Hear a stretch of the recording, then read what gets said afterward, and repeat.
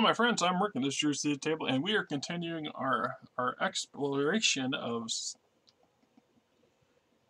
cycle number 10. Geez, I had a brain fart there for a minute. So one of my early roles was my scout ship Camari went to the system GG14N and discovered a G4/2 star with 2 breathable planets. That's pretty significant. So in the process, I thought, well, I'm just going to go ahead and go and roll them out. We wasn't really going to do a video on them, but then I thought, oh crap. So generally speaking, my rule of thumb is when that sort of thing happens, the breathable planets are actually in the same slice or same section of the solar system. So that means that there's still 90% of the solar system yet to be explored.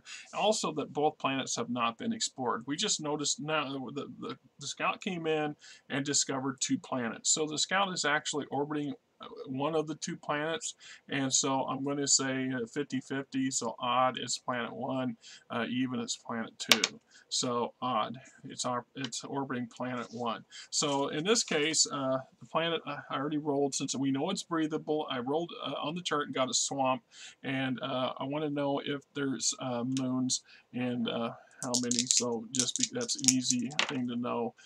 42. 42. There's 1 moon. So moons, there are 1. And as of yet, we don't know nothing about it. So, and this doesn't constitute a a planetary system check or any of this stuff, because we're not. We just came in the system to explore the system. So all that would be on the next coming cycles. So we don't know nothing about it.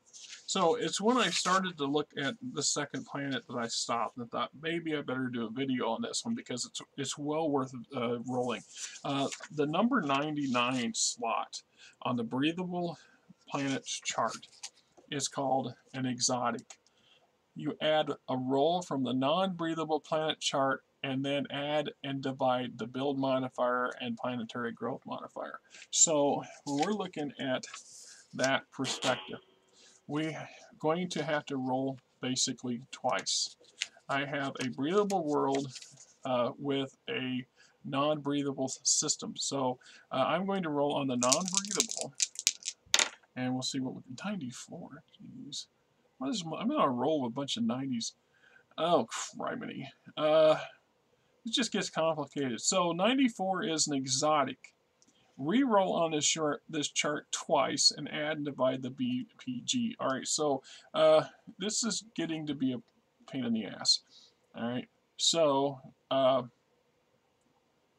it's breathable. The planet has a breathable atmosphere. Whether or not it's toxic to us or something, I don't know, because that's something we may or may not want to explore. If you've already seen my video on my Xeno scouts getting wiped out by just stepping out of my drop shuttle without suits on, then you'll understand that you may or may not want to make those rolls.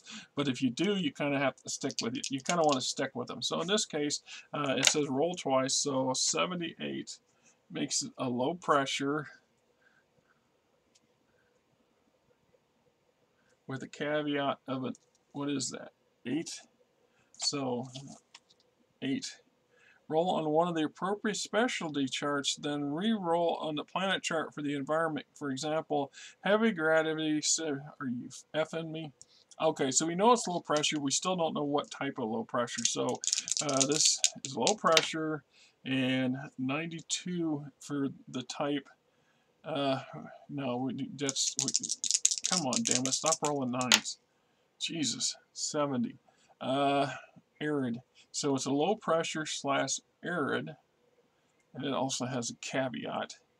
4 and a 7. No naturally occurring water, is only available if rolled as an MR, no traces, and has oxygen, but is too cold. The atmosphere is too thin to breathe without specialized gear. So we know there's no water unless rolled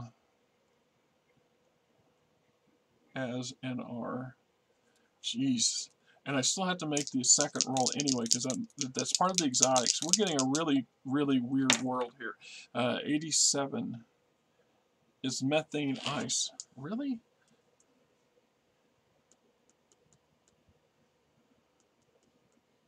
Which also has caveats. 2, roll a D100, divide by 90% for available landmass. And 4, no naturally occurring water. So we've already established there's the only chance of finding water here is going to be if we roll it as during the when we search for the mineral resources on the planet. If we roll water, then we find raw water, and the odds are going to be as frozen water. So we have a low pressure, arid methane world that's covered in methane ice.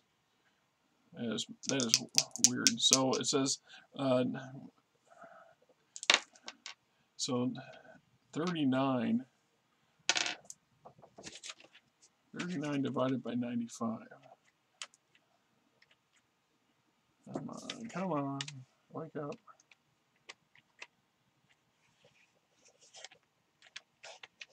Really? Oh, that's just great. Now my calculator's not working.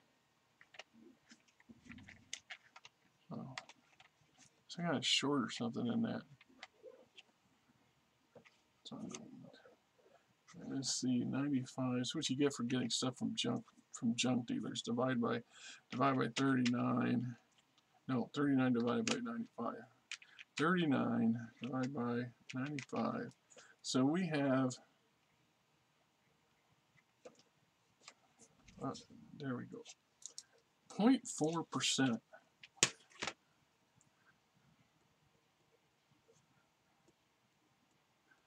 Okay, so 0.4% of the surface is the actual land mass, which is going to be arid. And the rest of the planet is covered in methane ice. So C is a methane ice, no natural water, but it's breathable and low pressure. That's a new one for me. I mean, that is a new one for me. Theoretically, you can build on this planet. You wouldn't want to, but you could. So we have to look at the build modifiers. Build modifier for methane ice is 6, and low pressure arid is 3.9, 3.5 is so 9.5 divided by 2. So our build modifier is 4.8.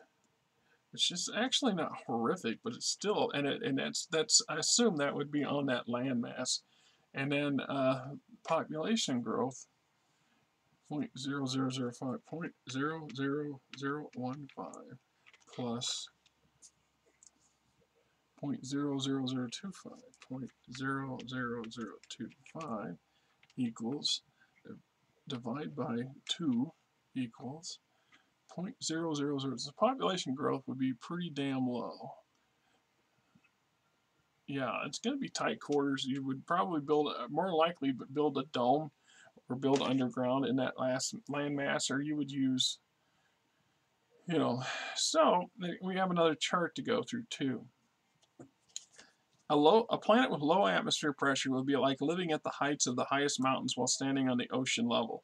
Mountaintops of such planets will be non-breathable or completely airless.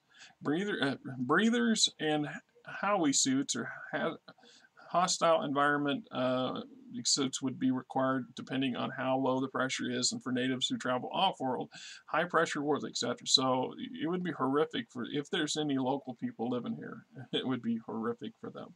Or they would. I don't know. I mean, that's always still a possibility when you do exploration of the actual planet that you might find. We'll cross that bridge when we get to it, because we also have to. You go back and redo that build modifier again, because there's caveats here. What the hell's the caveats on the side? Says so. I'm going to roll to see just how much of an atmospheric pressure. 65. So the atmospheric pressure is 1/3 that of Earth.